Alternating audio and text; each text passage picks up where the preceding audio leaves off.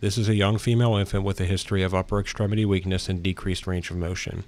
There is a reported history of macrosomia and birth dystocia. These images demonstrate well-circumscribed ovoid T2 stir hyperintense lesions at the C7, T1, and T1, T2 disc levels on the left. On the high-resolution images, there are no traversing nerve roots at those sites. There is displacement of the left lateral dural margin towards the midline on the axial images. The findings are most compatible with traumatic meningoceles secondary to nerve root avulsion in the setting of macrosomia and birth dystocia.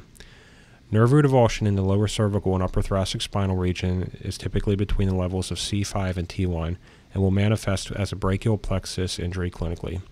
Avulsion is typically a result from severe traction forces exerted on the upper limb. Patients typically present with complete or partial motor paralysis.